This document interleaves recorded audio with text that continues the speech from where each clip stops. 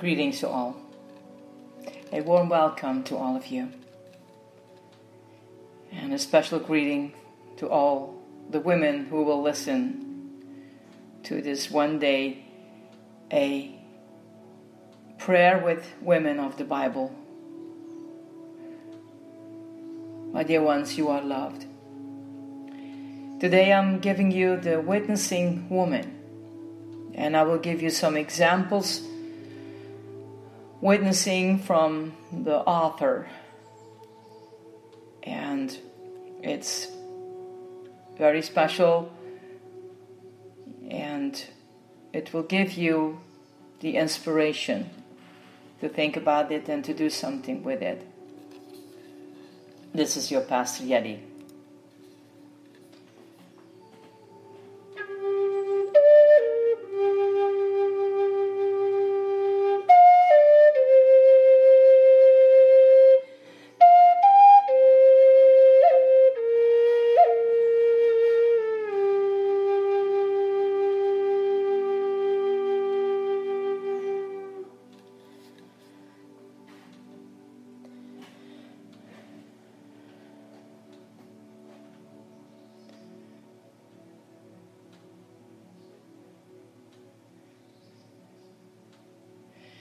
There is a book that the author is mentioned, and I will give you the title.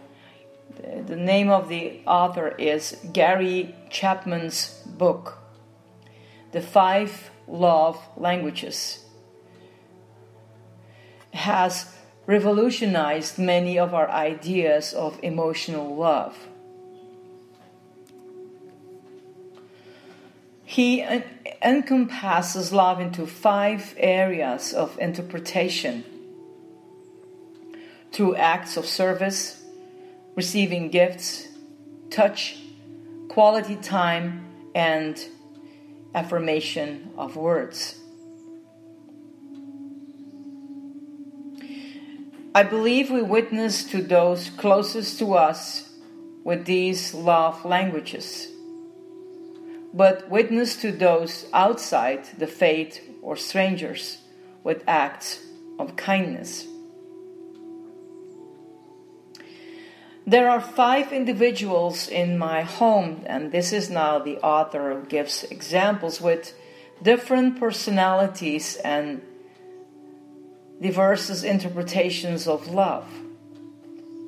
In regards to Mr. Chapman's book, he suggests to discover another person's individual love language. One must intentionally observe the way they express love to others and what they may request from their significant other. Each person, it's the author again, in my family has one of these 5 categories. Tommy is physical touch. Nicholas is words of affirmation. Maddie is quality time. Matthew is gift giving. And I am acts of service. She goes on, witnessing the love of Christ in our family, as we are all believers, requires a heart to serve. As each person interprets love differently, the giving of love has to be bestowed the way the person understands. She's giving now an example.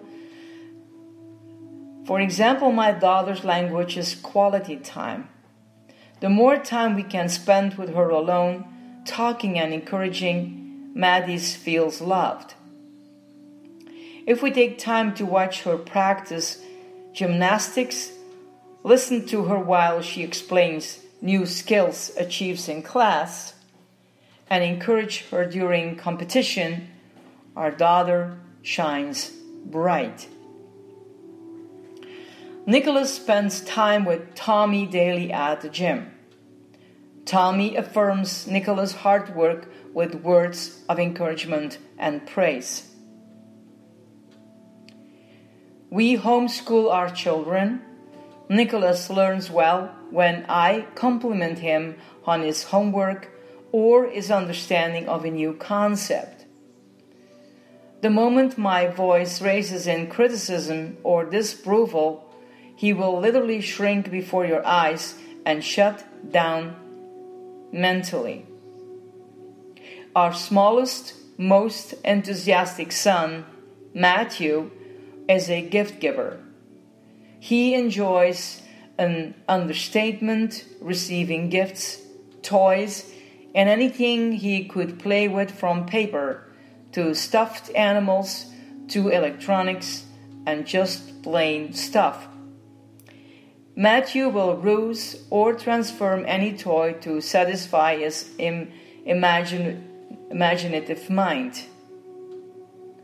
His little heart is also a giver.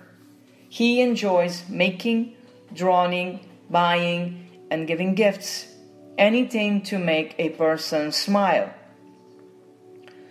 Tommy's love language is physical touch. He is a hugger and toucher. All of the children can wrestle, lay on, crawl, and hang off my husband. Each of the children have lain with us in bed, snuggling close to their father, who scoops them up and willing cuddles, no matter how old they are. Tommy enjoys physical touch from the moments he wakes to the moment he falls asleep, from the children and from his wife. There is never enough hugs or touch from him to receive. He enjoys giving his love and enjoys receiving love from his family. Finally, and this is the author, finally I enjoy servicing. I serve my family, I serve the church, and I serve in the community. I love my family by homeschooling, cleaning, cooking, praying, driving, and attending everything I can for them. I try to make their favorite meals, take them to friends' homes, encourage them in sporting events, play games, and homeschool them with as much patience as I can.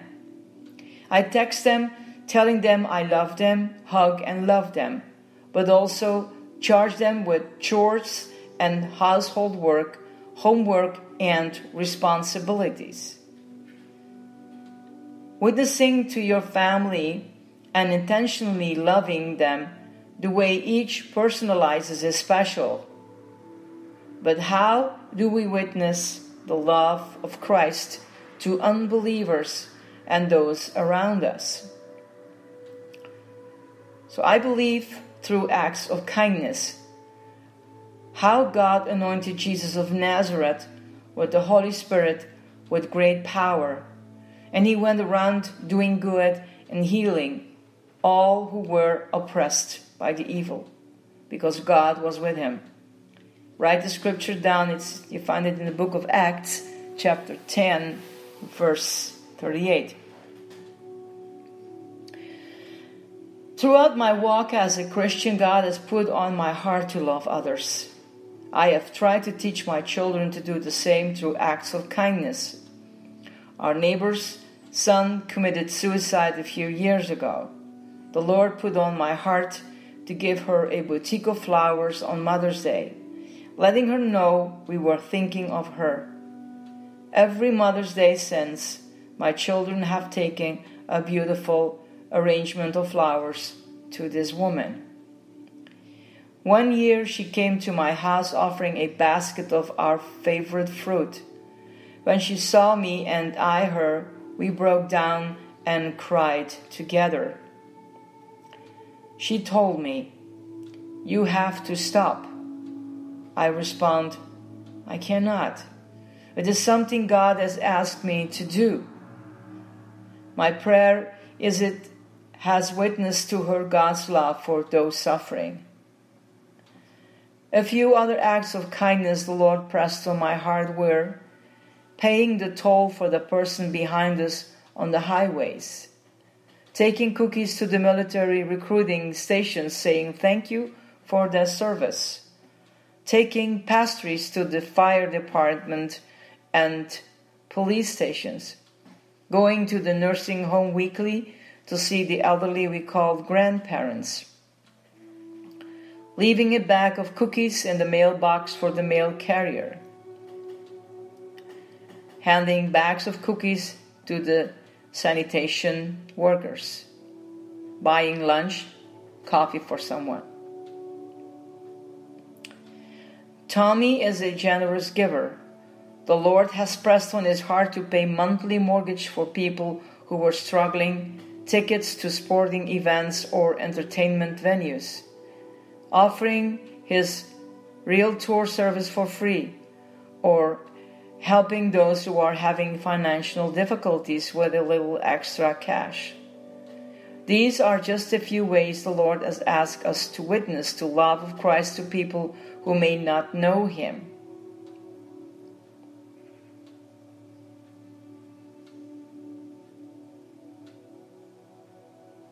My dear ones, my prayer is that this day will open your heart and plant a seed to show the love of Christ to those around you, whether your immediate family, those who work for you, or those who pass by you every day. Ask the Lord how you may be a blessing to them. Ask the Lord to show you different ways to witness His love and draw people closer to Him. In a world that has become very selfish, I promise your act of kindness and witnessing Christ's love will be a breath of fresh air to someone's spirit. Let us pray and confess the word of living God. Jehovah Elohim, the Lord is God. Show me how to witness to those around me. You have placed people in my life for a reason, and my heart's desire is to minister life into their spirits. I know you will give me the words to speak, the testimony to share, and the word of God to penetrate their spirits. Father, I desire to educate myself with the word and commentaries to give an answer to anyone who asks about my faith. But in your heart set Christ apart as holy, acknowledging Him, giving Him first place in your lives as Lord. Always be ready to give a logical defense to anyone who asks you to account for the hope and confidence assuring elicited by faith that is within you. Yet do it with the gentleness and respect. Place in my hands apologetic books, resources, and classes to help me gently and respectfully witness to those in my family, outside my family, friends, and unbelievers. Show me how to witness to all those in my path. I pray all this with the desire of my heart in the name of Jesus of Nazareth. Amen.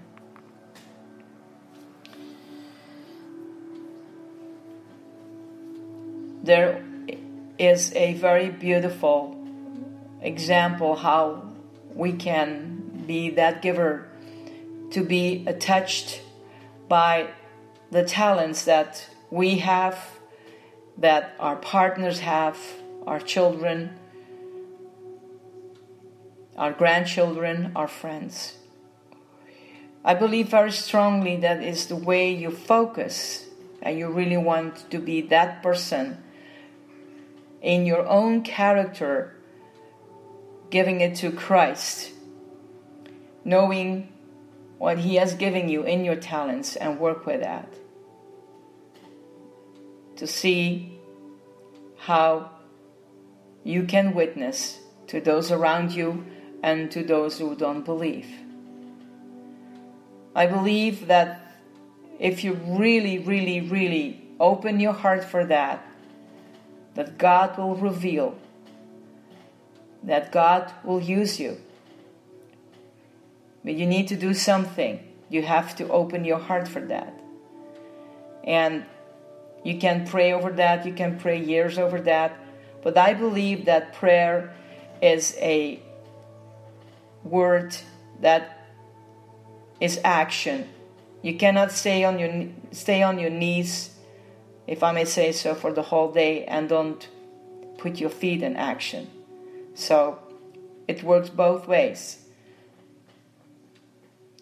I will encourage you, if you listen very carefully to this very interesting meditation, please